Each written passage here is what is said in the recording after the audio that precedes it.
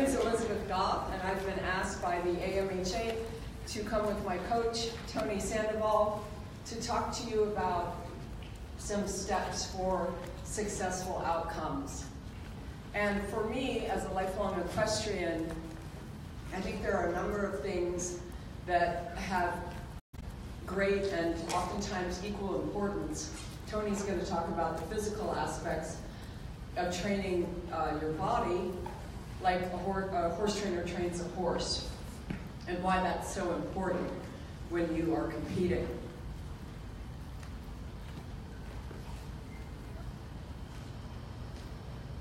So there's a couple of concepts that I'm going to talk about today. Love, devotion, sacrifice, commitment, time, energy. And I have had the great fortune to achieve a lot of things, but I certainly didn't start at the top. So I'm going to show you a little video about where I came from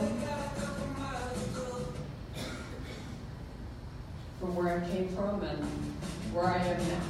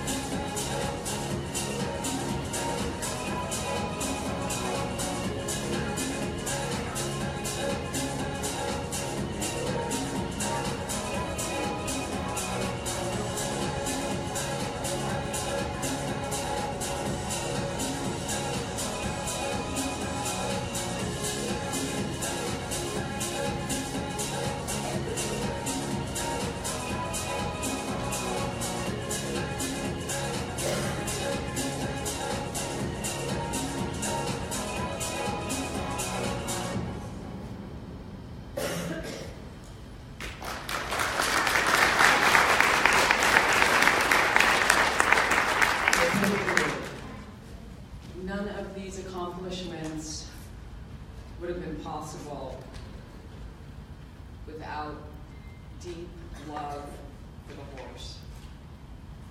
And that's, to me, the single most important thing about any success in life is loving what you do. Love is actually an action word.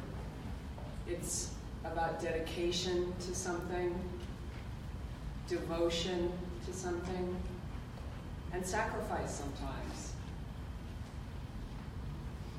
Not always easy, but if you love something enough, you become very willing to take those actions. But if it has an underlying love to it, it's just so much easier. So we all have hopes, dreams, and wishes. But wishes are informative, but they're not transformative. So how do you get to where you want to go? And sometimes you may have a goal that's something as simple as not missing your second canter lead, or moving from walk and trot to walk, trot, and canter. So the first step in that is making a commitment, and that is putting in the energy and the time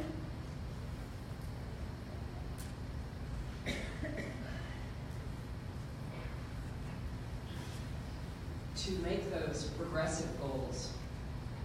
If you have a goal of being able to ride in the Park Saddle Stake or the Hunter Stake or win at the Academy Finals, and you're still in walk and trot, you need to have progressive goals. And you can work those out with your trainer and your physical trainer to come up with milestones to help you get there. The other thing is, for me, the reason I'm still in this, my goal, yes, I want to win, that's never my goal. My goal is to get better and take information.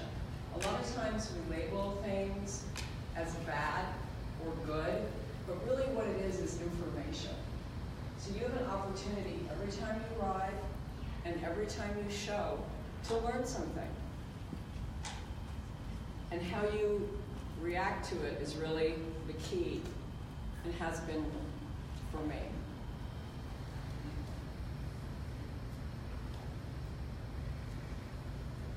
Super important is your respect for your horse, for your team, your coach, your trainers, the vet, the blacksmith, your parents who cook your meals, who drive you to the lessons.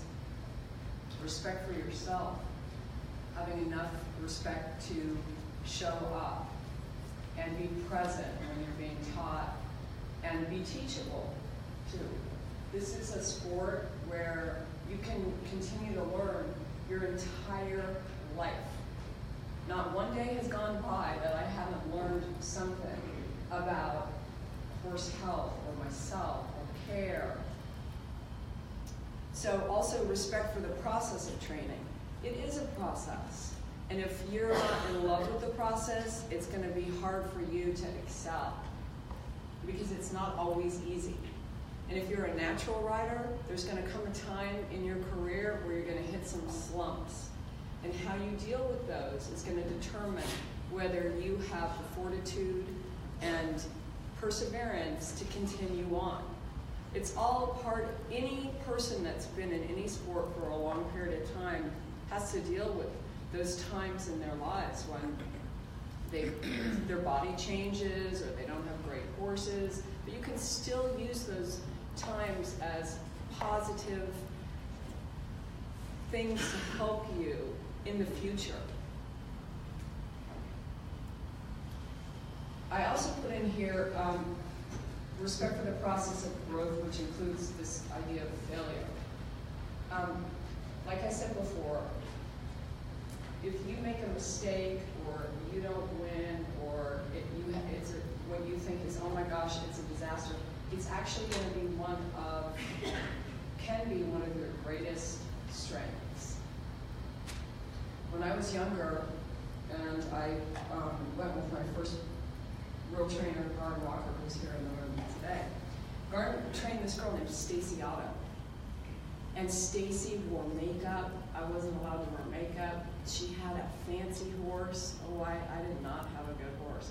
And Stacy won all the time. Well, I decided that I hated it. It was upsetting to me. But it also gave me the impetus to start learning more about the mechanics of the horse, why horses do things. And today, if it weren't for Stacy Otto, I may not be standing here today.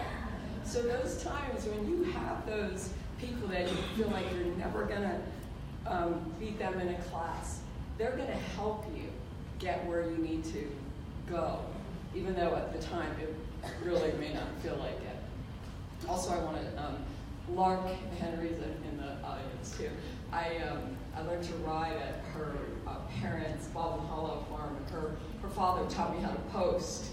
So it's really marvelous for me to be here, and thank you all for those wonderful memories.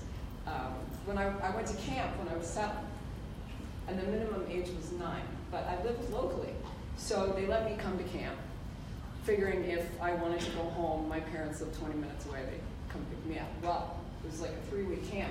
The only time I rode home was when I would lose a tooth, and I'd send the tooth home for the tooth fairy to send me money. But they had a horse named Cinnamon. And whenever I saw Cinnamon on the board that I had to ride Cinnamon, I would be like, oh no, not Cinnamon. Cinnamon was a part draft horse, and she was spotted, and she hated to canter. So you know if you got Cinnamon, boy, oh. But you know, today I'm grateful for Cinnamon. At the time, it was, oh no, please not Cinnamon. But it's those times when you have those challenging horses that feel uncomfortable. It actually gives you good information about how to get things done, even if it's some way to maneuver around a problem, or teaches you what kind of horse you don't like to ride or you won't excel at, so that as you get older, you can choose the better type of horse for your riding style.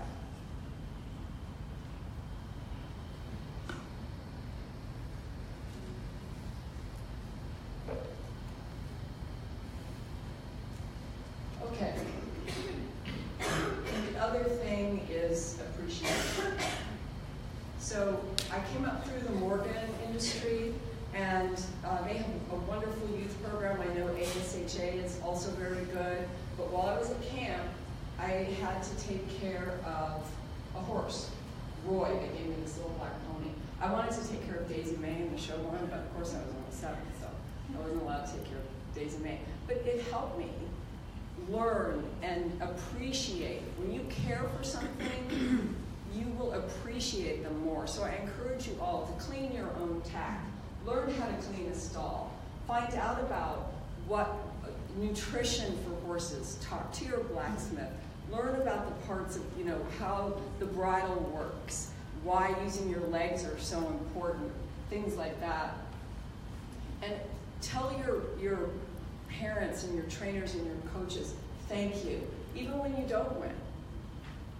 And appreciate the grooms and the farriers and the vets, and also any opportunities you have, which may also be things that you consider to be painful or negative, because those are going to end up being positive things in the future, I guarantee it. It feels horrible at the time, though, believe me. I definitely know.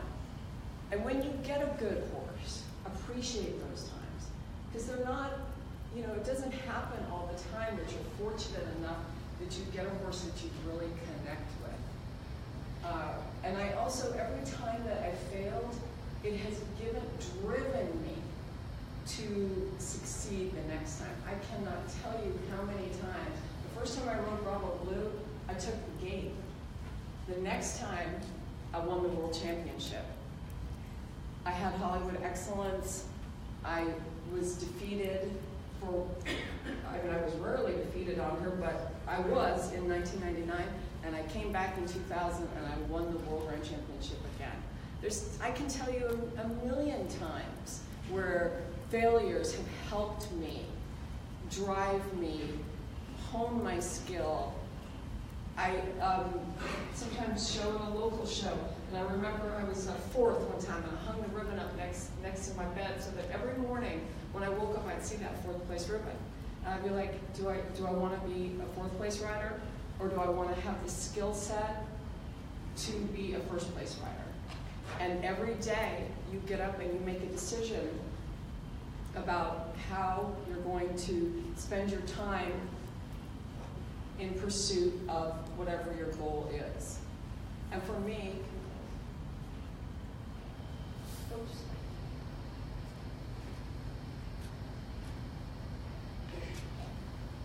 that also includes a daily intention. So every day, if you do something towards your goal, I use a variety of tools. It's like a daily devotion. I try to connect with my horse. All these things are important. One of the things that there's no no substitute for is riding. So ride as much as you can on as many different types of horses as you can. Mental training is extremely important. Tony's going to talk a little bit about that as well. But if you're physically strong, it's going to help your mind as well. And I love this book, Mind Gym. I highly recommend it. It's in our resource pamphlet that we're going to give to you later. I use visualization a lot. I visualize the class. It doesn't always go that way. But if you're used to training in group lessons and you know your horse, you can make adjustments quickly, but you don't have to actually be thinking about it while you're competing. So that's, and I send that image to my horse as well. I visualize how I want that horse to look. One of the things that, as I get older, I have a lot of trouble with is sleep, and it's super, super important. Your body can't metabolize fuel properly. You won't be at your peak mental or physical level if you don't get enough sleep. And also the kind of fuel that you put into your body is really important. I found out that I was like gluten intolerant, and I started eating for my blood type, and that helped me a lot. So, and of course some form of daily devotion, and that's something that's important to me, and it can be whatever it is to each one of you, whether it's some connection with Mother Nature, or a prayer, or a meditation, some calming, centering thing that you can do on a daily basis. And of equal importance, particularly as we get older, is physical fitness. And at this point, I'm going to turn it over to my coach, Tony Sandoval, who over the last 2 seasons has trained me to the World Grand Champion Fine Harness class, the Amateur World Champion of Championships, the Ladies World Champion of Championships, the Ladies World Champion 5-Gated Gelding, the Ladies World Champion 5-Gated Mare, and the Amateur 5-Gated World Champion Mare, just in 2 years. So, Tony Sandoval, here he is.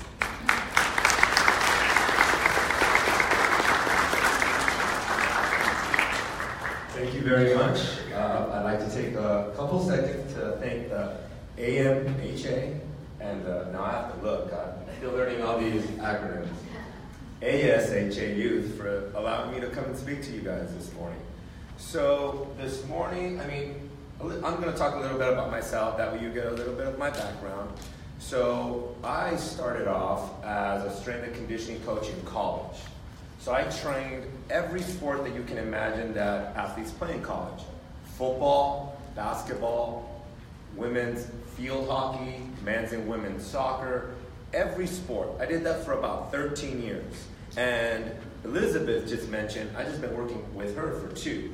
I did not know anything about horses. I'm from California, and I knew Kentucky was about horses, but I had no idea what I was getting into. And when we got introduced, I was looking at Elisabeth and I went, all right, well, here we go. We got to figure out some things. We got to make this athlete better at what she did. And we've been very fortunate that we work very well together. We communicate. She follows instruction, or else, but she follows instruction. And we've been grateful for, more than anything, the friendship. So there's in the crowd, there's a lot of different types of athletes and age levels. So if I start losing some of you guys, I'm going to look and see where I'm at. So if I give you this stare, don't worry, I'm not going to make you do push-ups. I'm just trying to get a feel for the crowd and see where I can slow things down, speed things up. So here's what I'm going to talk about. That way I don't get off track. I've been known to, as you say, fly the plane around and not ever land. So I'm going to try to make it really quick. The big three, I'm going to talk about the benefits. Now it's really tough to read. The benefits of physical preparation. We don't call it personal training or anything like that. It's preparing you physically.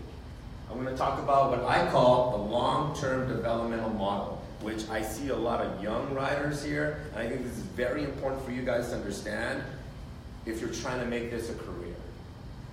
And then what I call the GP3, that's Goth's Physical Preparation Plan, GP3. So we'll get started on the benefits of physical preparation training. So one of the first ones, thanks for working with me, is going to be to help reduce the risk of injury and also decrease the time of return to participation, RTP. So what does that mean?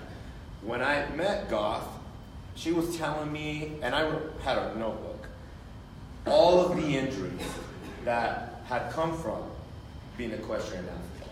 And I mean, I think it was like a page and a half. And I didn't skip any lines. And it was all kinds of things. And when I met her, she had a broken toe. So I already knew that she is not lying. So for me to tell you guys that training is not just what we see about fitting into our outfits better, it's actually to help reduce the risk of injury. I mean, you're on a huge horse, and again, I'd never really seen any of these horses till I went to Goth's farm, and I saw Bravo Blue, and I just went, whoa, this is a huge horse. You want me to stick my hand out with a peppermint? No, I'm not going to do that. I'll throw it and see if he can catch it. That was it. See what good of an athlete he is. But being strong, being fit, having good physical fitness has been shown to lower the likelihood of injury. This is a cool little graph that I got, and it just basically says, if you use a lot of doctors, if you use a lot of physical therapists, but don't actually train yourself, if you're just popping medicine, that's not going to be the answer. The answer is being fit. Now, I see a lot of young people, so here's a question. How many of you guys actually have PE in school still? PE. Great. Put them down. Now, how many of you guys in this PE class play sports? Raise your hand. And put them down. So, how many of you guys in your PE class actually work on physical fitness? There's not a lot of hands. I think some people are like, I don't even know what that means, but sure. Physical fitness it is. I'm not going to throw my PE teacher under the bus. And down. Fitness level has gone down in the United States because that's one of the subjects that gets cut out. And as you get older and you don't have any physical fitness and you compete in sports, that's where the likelihood of injury increases. So we want to make sure that we do this. So I'm going to show you a couple of slides here. Now, again, sorry if you've never seen muscles like this before, but when people think of training, again, they think of more of the vanity. They think of, I want to look fit. I want to lose or gain muscle. I want to lose fat.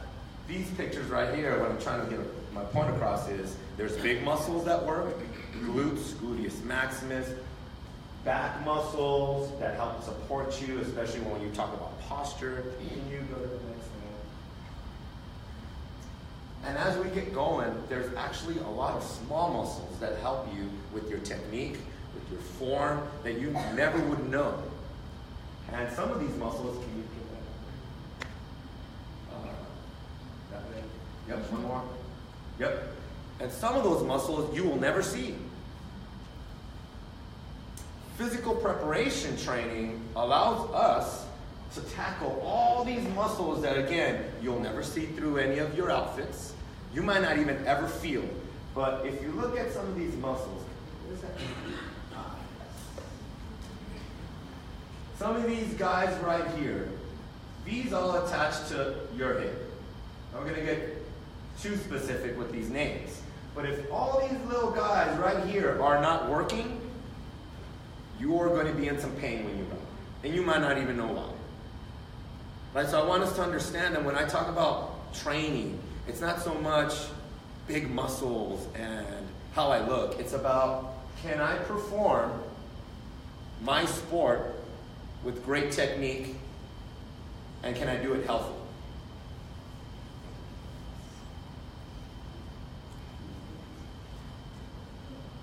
So, I have, obviously this is an anatomy of a horse.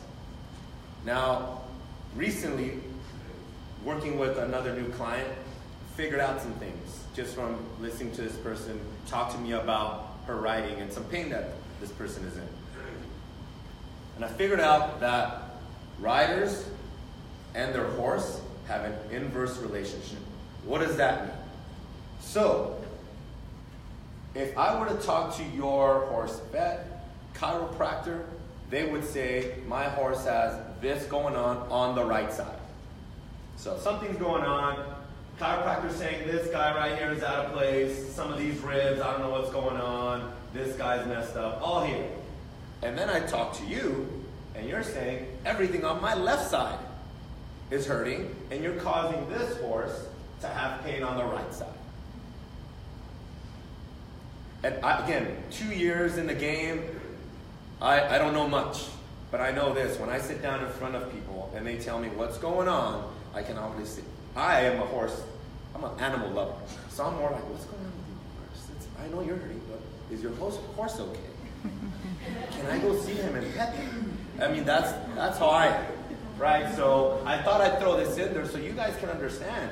Fitness for you is, yes, it's important for you, but it's just as important for the health of your horse.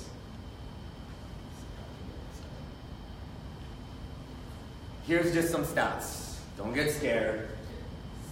Areas of injury. Now it says head, 12%. I think what we're talking about there is concussions. Look at the face, non-facial, neck.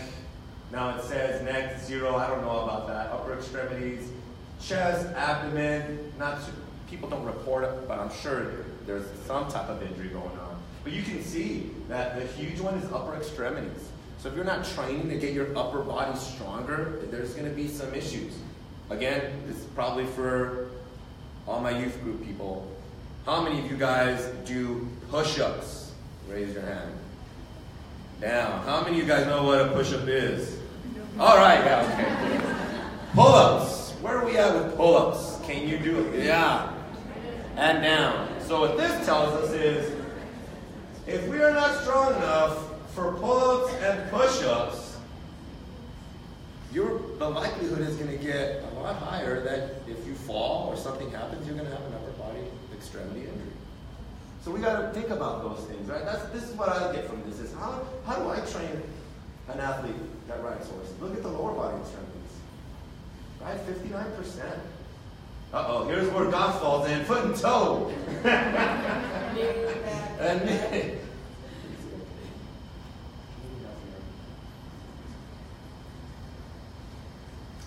Improve stability. So I have obviously a picture of Goth here. Stability is where everything starts. Again, working with more riders, they talk about sitting. Now, where are you at, Melissa? Sitting deep into my saddle? Is that the correct term? Yes, sir. Sit deep inside of your saddle, sorry. That all has to do with stability. So if you're trying to get coaching tips or cues to improve your form, but you're not physically able to do that, your form will never get better. But training helps with your stability so that all these coaching techniques you'll be able to do those things.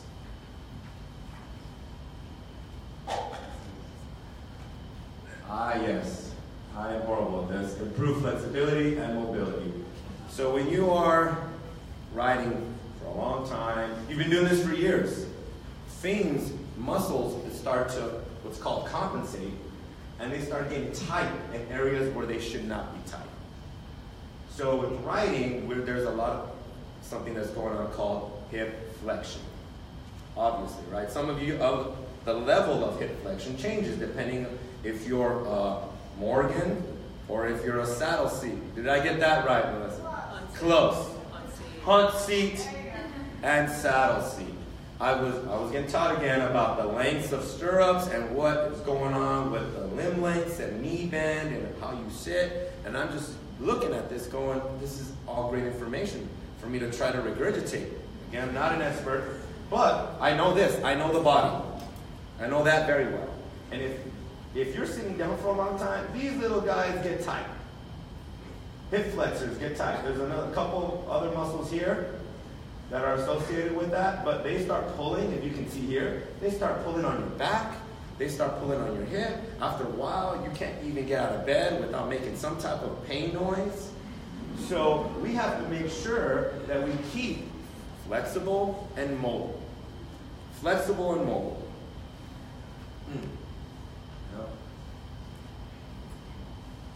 Increase your cardiovascular system. So we'll get into some techie stuff here in a little bit. I don't want to bore anybody. But being physically fit also means your heart has to be physically fit. The heart pumps blood to your body. If the heart stops, stop pumping blood, then your muscles are not going to really feel good when you train. Some of us feel that burn sensation, or your legs start shaking when you train. All that is not only just muscular endurance, but we have to work on our heart, cardiovascular endurance. These are just some things that I have Goth do. We train with a heart rate monitor. That way I know when she's training hard, what's actually going with her heart. Am I pushing her hard enough? Because if I ask her, is this hard? She'll say, oh, it's so hard. But then I'll look at the monitor, and blue means easy. And look at that. God, is this a good training set? Oh, it's the worst. But then I look at her heart, I'm going, oh yeah, let's get working now. Let's go over here to the red area. And see, this was actually more of it was a hard, very low level, and I planned it like that. So this was actually a great graph to show you that it doesn't always have to be intense, it just has to be movement. And so you'll see right here, she put on a heart rate monitor, we did some light work. So I get to see these things, but it's all about training the whole body, not just muscles, not just flexibility, but other things as well.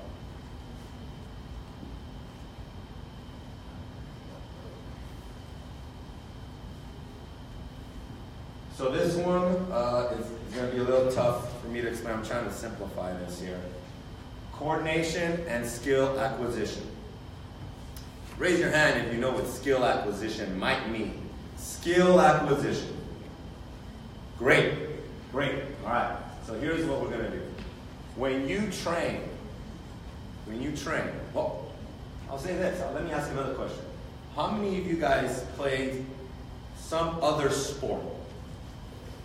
Soccer, football, basketball. Great, down. I'll say this, the more sports you play, the better athlete you're going to be. The better athlete. Now, the reason I asked that question is because the skill of acquiring better techniques to ride horses all depends on how often you have to do it.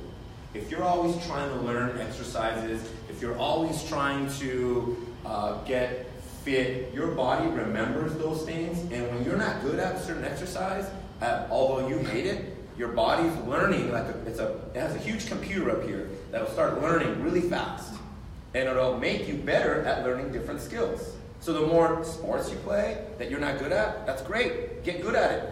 And then when you come and start riding horses, when you start getting coached up, guess what the body does, or the brain? It'll start picking up all of these sensations and start making you learn quicker. So physical fitness is not just here, it's in your brain and how fast you learn things. Just imagine, if you were riding and your coach said, do this, and you said, yes sir, and boom, the answer was there. We were better. It doesn't work out like that, but being in that training mode helps your body improve that. Did that make sense? Yes? Yes, nodding some heads. Okay, I didn't do so bad. This is a big one, and I think Goth alluded to it a little bit. We work a lot with the psychological advantage. So here's some more questions, so I don't lose you. How many of you guys, before a competition, get butterflies in your stomach? Down. How many of you guys don't get nervous, just you're ready to roll, you're out there, you're a beast? Down. All right. Good, good, good. What we try to train athletes with that is, it is okay and perfectly normal for you to have butterflies. Have a little bit, now, don't get scared here, have a little bit of fear. There's a little part in your brain that its job is to help you stay alive.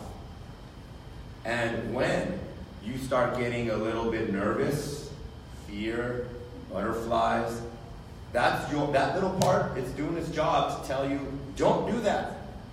Our job is not to do these things, our job is to stay alive. This might not help us. But what we try to talk about is, if your brain is telling you to do that, you're headed in the right direction. Fear is not something that you should not say it's not happening, I don't get afraid. You use fear. You use fear to build confidence that you're doing the right thing. You're supposed to be at that competition. You've trained well. You're prepared. But it will always be there. And in football, trust me, I'm in locker rooms where there's no fear, shirts that say no fear. It is impossible to have no fear. There's a little part of your brain that its job is to tell you there is fear here. And it's your job as an athlete, the more trained you are, to say, I know that, brain, but I'm still going to do this because I'm prepared. And this graph just shows you that there's different personalities and how you handle yourself. Great thing to do is just to talk to a lot of athletes at your competition. You start to get to know them, see where their mind's at. How are you? Are you shy? Are you outgoing? All that stuff plays into how you see competition. And the stronger you are up here, the better you're going to perform. So I don't want anybody to think, well, if I'm nervous, I'm not mentally strong. I'm the opposite. You're actually very strong. You just have to train yourself to get through that fear and then go and perform. Yes? Are you talking about the amygdala? If you had this mic, I'd have you drop it, because that's exactly what I am talking about. How did you know that? I would have never guessed. I didn't even mention it. Yes, I am talking about the amygdala. Yes, they call that the lizard part of the brain. I don't know why, but they call that the lizard brain. So does everybody understand? That just made my morning right there, that you knew the amygdala. I don't know if your school's teaching PE, but they got the science down packed. But there's, again, for me, a psychological advantage is making sure that if you look at this guy right here, that you have great people around you to help you with understanding how you see performance. Good events that you have, and then, like Elisabeth mentioned, when you have bad performances, how to learn from those. You have all these types of environments that you get into. Sporting events, what are your training environments like? The competition, how do you view that competition? Do you get excited? Do you get nervous? Again, the psychological model is something that we always work on no matter what age of athlete you are at, training age or just age in general. It's always going to be a process, and as long as you guys understand it's all about getting yourself better, then you're going to be on the right track. All right. Long-term development model. I think I put this up because I knew I was going to be talking to some youth. So I wanted to get you guys to understand. So it's a process. Elisabeth also mentioned that. And for me, when I'm training youth, I always talk about how am I going to build a foundation. If you build a great foundation and you introduce a lot of different exercises and make you a better athlete, you're going to have a strong what's called structure. And you can't see what's on those blocks, but it says things like being able to have great mobility, stability, flexibility. You can move well. That's good structure. Then we get into the strength component. The strength component, now we start talking about how our muscles are coordinating to make things happen. What do I mean by that? Well, if I am trying to stabilize myself, the stronger my legs are, the more coordinated they'll be to keep me in a good position. And then we start talking about, as you get older, not just in age, but again in what I call training age. How long have you been training? Then we start getting into performance. And I think a lot of us in here might have thought sports performance has to be sport specific, and I'll get to that in a little bit. But for my job is to get you from the structure, the basics, to strength. Can you handle some type of load on your body? And equestrian sports is very difficult because you have an animal that you have to consider. And then performance. How is this all going to lead into greater performance? It's not just fitness, guys. And I keep repeating that because I want you to understand, if you're doing physical fitness or any type of physical preparation training, it is going to be for performance. All right, so now we're going to talk about what Goth and I do. And it's, again, the 3 P's are going to be physical preparation plan. So, yep. This is not what we do. A lot of people would think physical fitness for equestrian sport, we have to make it very sport specific. We are going to juggle medicine balls on a stability ball like that, or better yet, this is actually pretty smart. I can see where they were going with this. They put, this is an exercise, what we call stability ball. And I'm sure this is some type of contraption to simulate putting a saddle on and trying to gain stability. But this is not how I would train it. The best way to be sport specific is to do the thing that you're trying to do. If I'm trying to be a better basketball player and I need to improve my shooting ability, guess what I'm going to do? If I am trying to improve anything in your sport, now again, I'm not going to even throw myself out there and think I know any type of skill acquisition that you guys do, but you do that. You do that. Next one. Okay, so probably a lot of people have seen this. Doing some type of training and again using modalities like this to try to improve stability. But I'll tell you what, if this person is not strong, this isn't going to work. If the little muscles in here and the little muscles in here and up her back are not strong, it's not going to work. This looks cool, I'll say that, but it doesn't work long term. So we want to be careful when we talk about sports specific. We really do. What we like to do is make sure that we go from a general non-sports specific type of training. That's why I asked you guys, how many of us play other sports? It has to be broad, have fun training. And then from there we create our stability and mobility, and you can see just up the line how we have to do these things to actually get to a sports specific and things that mimic the game. But one thing that I always see is that people like to go from here to here really quick. And you see it on YouTube, you see it on Instagram, all these cool exercises. And if you follow anybody that is in your sport and they're training a certain way and you think you can do that, I would say that is incorrect. There's a process. You're seeing the result, right? You're seeing that what it should look like, but you have to consider it's going to take some time for you to get there. So here are some things that we do. The first thing that we do is I have to make sure that I plan Goth's whole year. It's a year plan. Everything. Everything that we do from when she stops the competition phase all the way to startup. I work on a couple things here. What I call the 5 primal movements. We're going to push, pull, squat, hinge, carry something heavy, and push something heavy. I'll get some pictures of that so you guys know what I'm talking about. We do a little bit of cardiovascular fitness. We sprint a lot. We do some jogs.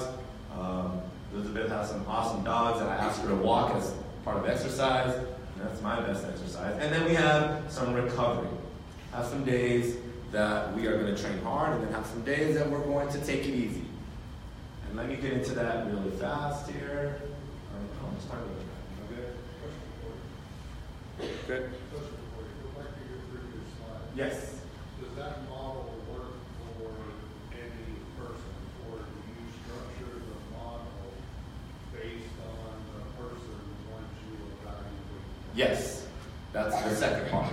Yes, everybody comes with me with different needs. So we take them through an analysis, and I say we is myself and a physical therapist that I work with, and then we figure out when's your competition date, what are you trying to accomplish, are you with pain or pain-free, and then from there we make a game plan. But there is a plan, and it is a year-long thing.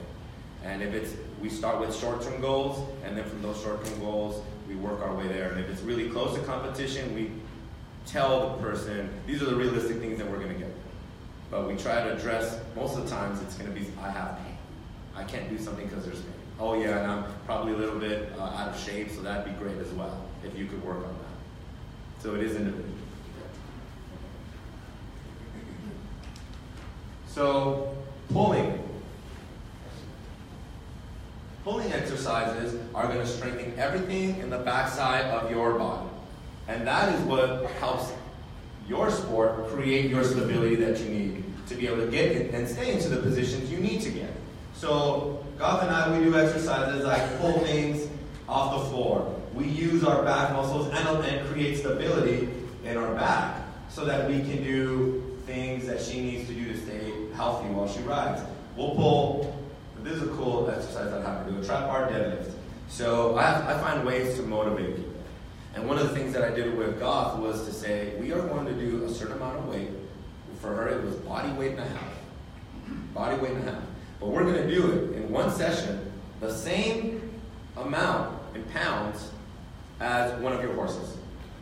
So within one session, if she had a horse, what did we say proper weight, 1,200?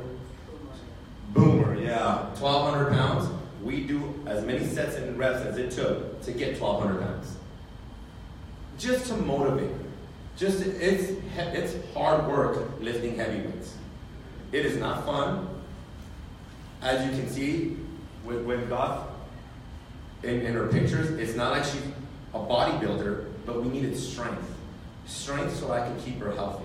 And it was just a cool thing that we did to say, well, let's just train to lift one of your horses.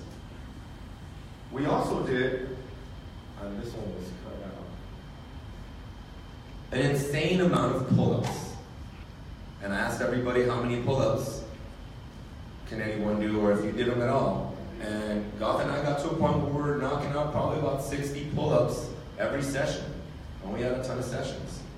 So I would say in a week, it'd be somewhere over 100 pull-ups. Why? That way she could control those huge animals that I see in the stalls. So pulling is super important. Push. Not just push upper body like a push-up, but push away from the floor. It's a primal movement that we do. When you're walking, you're actually pushing yourself forward. When you're running, you're pushing yourself forward. You see Goth over here, she's got what we call bunnies. She's getting off the floor a little bit. We jump on the bar, so I needed her to create power and to push hard off the floor so she could jump. We did things like step-ups to help her not only improve her balance and stability, but also single leg strength. Upper body-wise, we did things like pushing some type of resistance. In this picture, it's some tubes to increase her upper body strength.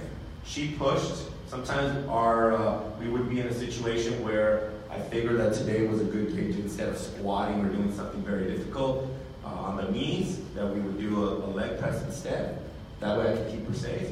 And there are the push-ups. Being strong is super important, more than anything when you're trying to get fit. So these last two slides was just a way for us to get there. There's plenty of other ways, but for Goth's situation, this was the best way.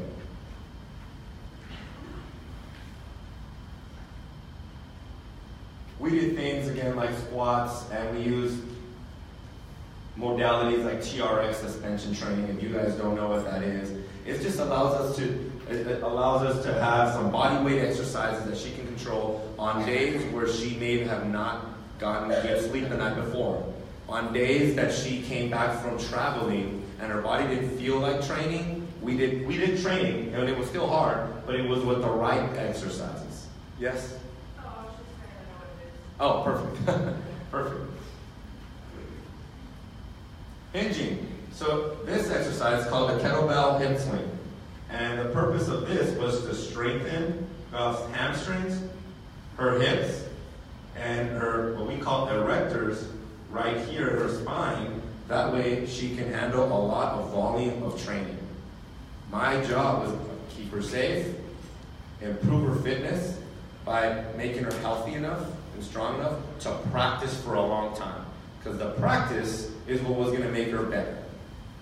Would you guys agree? More practice? Yes? Doing this probably directly was not going to make her a better rider. But indirectly, it was going to give her the ability to practice more. And that's what makes you a better rider. She loved this. She loved this. We pushed that sled around the track, and I wish I could have recorded the sound bites to that, because that would have been awesome. That would have been awesome. It's fun. It gives us a little break in training, but pushing things is something very primal. People used to do that before they had any other ways to get things from point A to point B.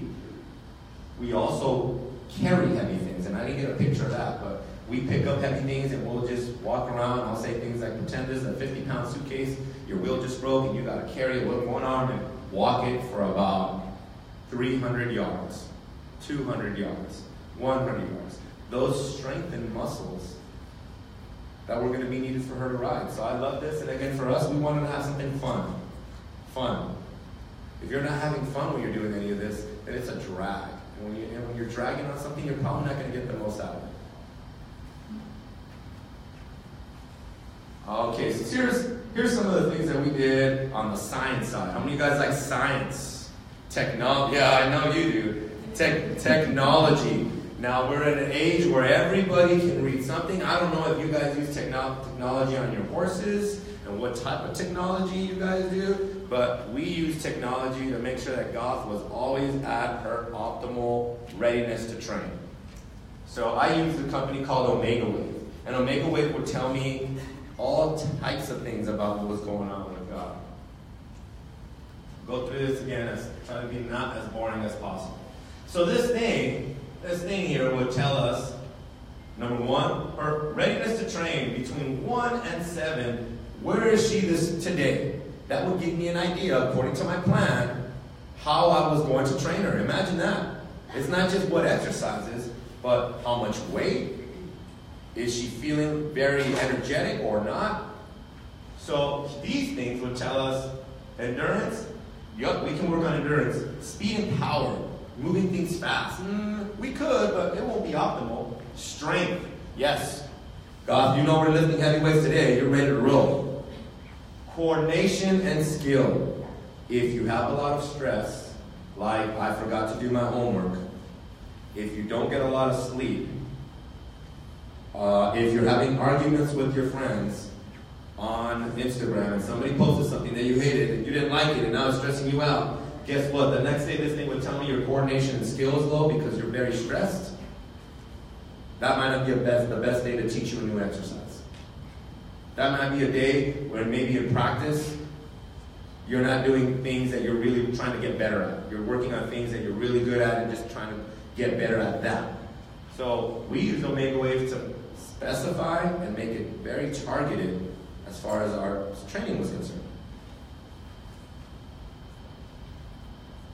We use something called Headspace as far as our psychological training. It's a cool app. You download it on your phone, and it lets you go through about 5 minutes to 10 minutes a day of learning how to meditate. When somebody says relax, focus, most people don't know what that actually means. Focus. Okay, on what? For how long? What about am I not cool if I don't even know what that means? I know what that means, but how do I do it? This allows you and teaches you how to focus. Teaches you how to focus, which was awesome for us at first, to be able to learn how to sit down, relax every day. Okay, this is what my day is going to look like. All right, now let's go get it. So I love this app for that. It's super easy to use. There were some challenges. that we had to overcome with our training, and I wanted to make sure that you guys understand it's not just awesome every day, right? There was always coming in where Elisabeth would have some type of pain, some type of incident that happened maybe in training or with the travels. There was things that we had to overcome. Stress. Everybody has stress at some point. It was our job to try to alleviate that stress and work through it. And obviously there's a work-life balance.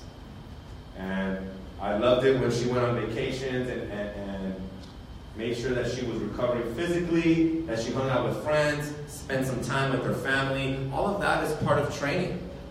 It's not just the triangle that I showed you guys and every day we're training hard. No, it's a balance that we did, but we planned for all of that. That we would have some great success.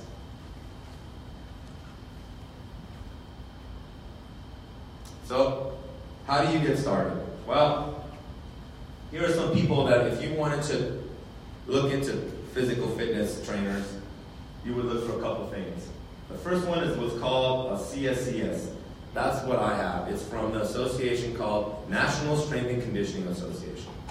For you to get that cert, you have to have a 4-year degree at least and be able to pass a very tough test. The next one after that, I think this one is a lot more common, is NASM certified, but a performance enhancement specialist. So they do have some training in how to actually improve somebody's performance. And I know a lot of great guys that have this. And then this is one that I see here and there, American College of Sports Medicine. They take a more of a clinical approach, but great people as far as learning how to actually plan. It's not, come in and let me see what exercise I have for you. They actually take their time and try to create a good program for you.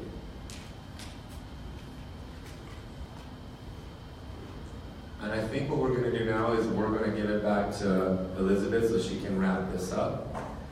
And I'll make sure that at the end I make myself available for any questions. Thank you.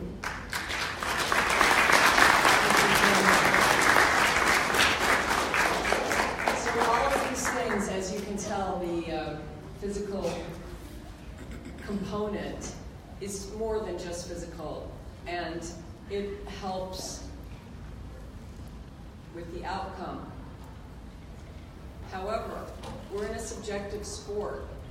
So if your goal is to win, you might want to rethink that and make your goal a more positive goal that's tied less to an outcome, but more to an ability or a skill level. You'll be a much happier person if you make your goals about skill acquisition, improving things like that. And like Tony said, there is no substitute for riding, and success happens when hard work meets opportunity. And when you put all of these components together, the love, the devotion, the physical components, the mental components, and your connection with the horse, and you have those moments in the show ring, you have rare opportunities to have this magic happen. And it doesn't happen very often, and it's one of the reasons why I still am interested in it, is finding that connection to my horse and having the skill and not being the weak link, so that I can show in the kind of classes that I want to compete in, on the types of horses that I want to compete with. I don't ever want to be the weak link, and I want to have a bond with my horse. It's like that movie Avatar, where you see them connect their braid to their dragon. It's that same kind of feeling, and there's just nothing like it. And to me, it is magical. And it's when people see those great performances, what they're seeing is that connection between you and your horse. And it is like magic. And it's just one of the most glorious experiences I've ever had. And it doesn't come easily, and it doesn't come without all of the components that I've talked about. So I want to thank you all for having Tony and me here today. And Tony is available for questions.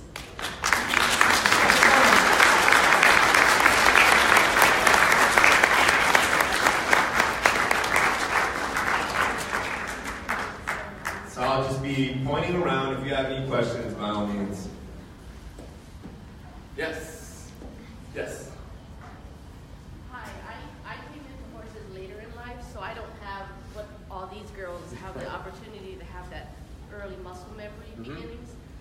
How would you advise somebody coming to you that not only are coming into horses later in life, but also have their own conformational issues, such as, like, for instance, I have scoliosis, so I'm dealing with that component, so I can absolutely relate to the transverse pain levels that a human gives to their horse, because I have that going on with my horse and myself, where if I'm right-sided, she's left-sided with the pain. So how would you look at a person coming into training with that pain level already, and how would you maybe restructure it? So that's a great question. So her question, I don't know if everyone heard it, is have some physical things going on, scoliosis, and I am seeing that not only transferred to my horse, but I'm also riding with pain.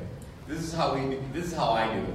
I have the ability to have an in-house physical therapist, and we sit down with people and we figure out a plan on what we can do to improve your level of comfort and pain-free training, and then we come up with a plan on, depending on what type of probably rider you are, how long you've been doing it, even bringing in a coach, and for us to understand what's going on with your training while you're riding, right?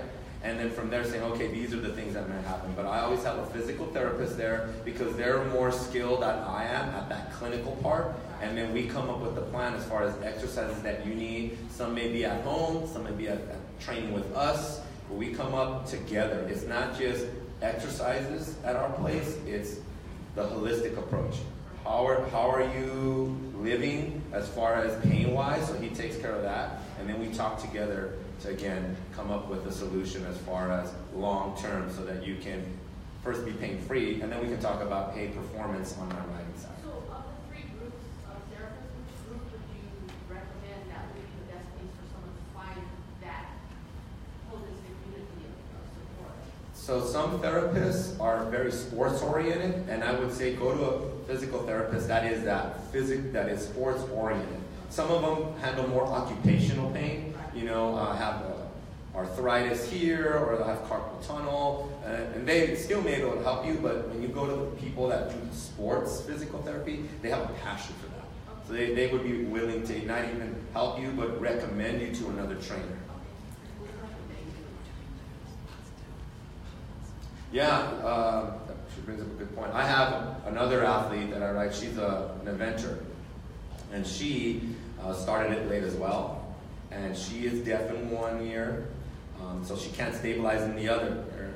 And she's been falling off her horse, and the things that we've been doing with her is I give her a lot of training to have sensation on the other side, so that way she can learn how to feel things different, and then she's made so much stride in her technique. I also train her trainer, and she comes in and says, night and day, not only with her, but when I train her horse, when she's not there, it's performing better, the horse is, because she's managing it better. That's perfect, because I work with a horse trainer, but the personal aspect, oh my God, Elisabeth's point about not being weeks late, I've been doing this for decades. Yeah. It's been really hard finding personal straight support for the equestrian, and having the physical complications that I have being sitting at birth. But people immediately think, well, you have scoliosis, why are you riding? And I'm here to be personal experience that riding makes my back stronger as long as I'm doing it right.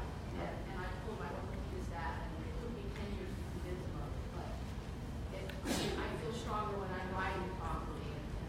So I invite To anybody. anybody else not to give up. That's great. That's great. I love that. One of the things I just want to say about, one of the things when I start back up that Tony really helps me with is creating the mind-muscle connection that when I take time off, I lose. So the pathways, just to get them firing again, so that I can activate from my mind a specific muscle group. And that takes a little while. It's like I always joke in the winter, like I'm going to write a book from the couch to the winter circle. Because I'm, 54, and I have had a broke C1 in 2 places. I have a bulging disc between 5 and 6, patella tracking problems, broke my foot, broke my arm. There's some issues that we deal with, and I like to take some time off. I really do. I want to eat a pizza and go to Baskin Robbins and just play around, not ride and have it be such an intense thing all the time. And Tony really helps when I'm coming back in. And I always sometimes complain, I'm like, Coach, it's funny. And he's like, God, we're just creating those pathways. And it's true, because when he'll give me these little exercises and I think it's easy, I actually can't do it.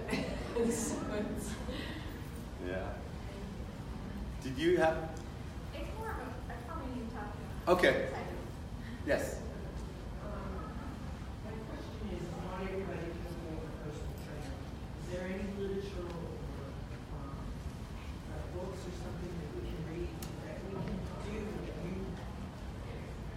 you would help us improve without having that cost of personal training? Great question. So Goth created this pamphlet, and I would encourage everybody to come up at some point to get this. And it has some at-home exercises that I put on here that are very easy.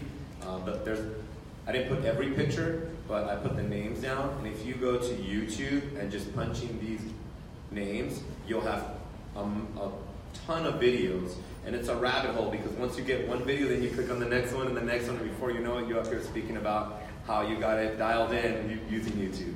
So I would say YouTube, and then this list of exercises that are step 1 of creating stability. So I made that accessible here. Your contact information. Yes, I brought cards so that everybody can get one who wants one. That way you can ask me questions if you think of any later down the line. Any other questions? Yes?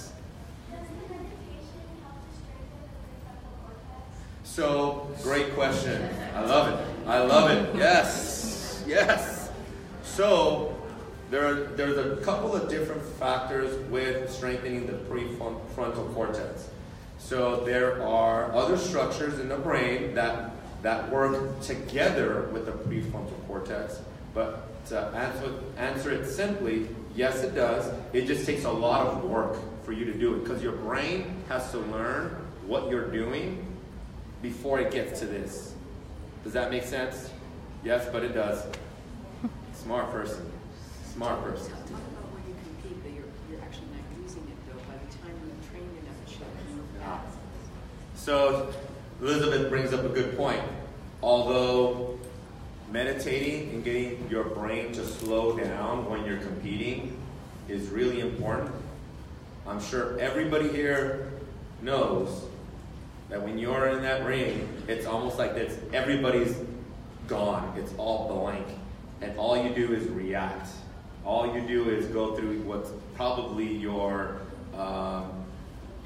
muscle memory, reactive movements that don't take any thinking.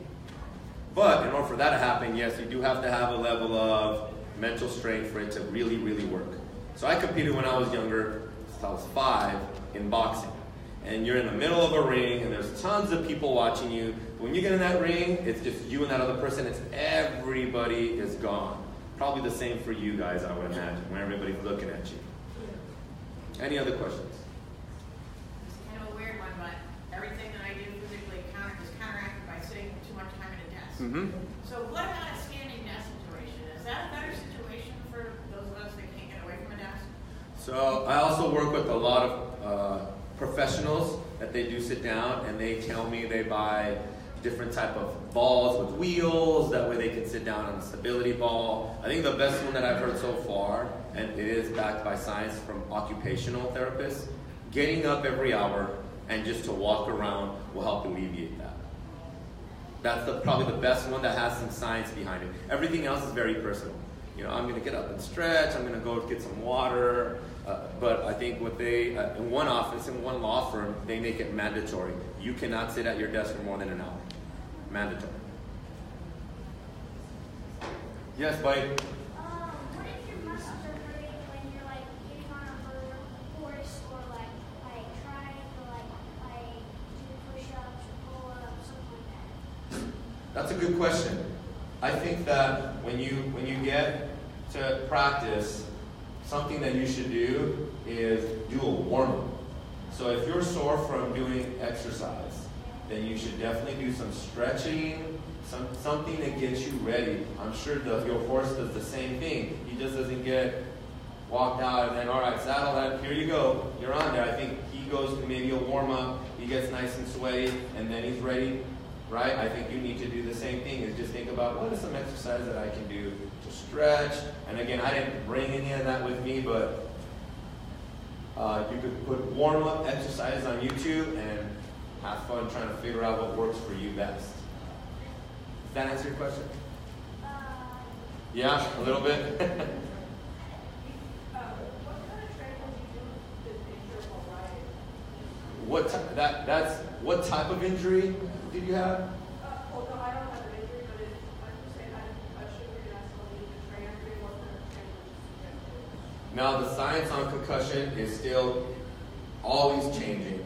In football, there's so many protocols that people have, and I don't know if your governing association has any protocols for concussion, but according to their policies, there's certain timelines that we have to stay by as far as letting your brain heal before we do any training.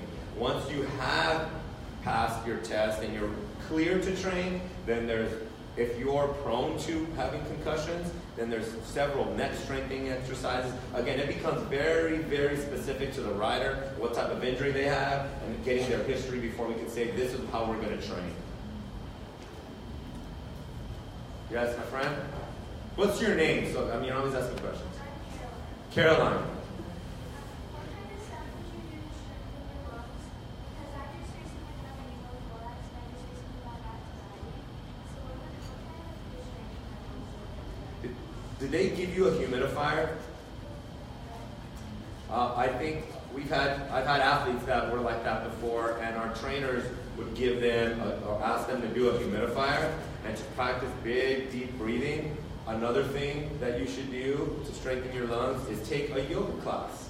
Why a yoga class? Because they teach you how to breathe. They'll teach you cadences on how to breathe and how to do what's called, I think what you need to get really good at is called diaphragm breathing, where your lungs actually start working a lot more because your diaphragm is pushing all the air up to your chest and it's allowing them to expand in your rib cage and come back down.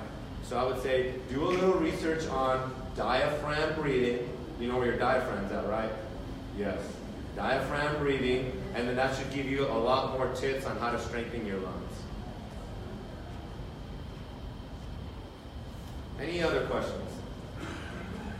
So if anybody does have any questions and wants to get a hold of me, please do. I have my cards up here. I have both my card and my physical therapist that I work with, his card. We work in the same place. Again, anytime. I will try to answer emails as fast as I get them. Thank you very much again for having us here.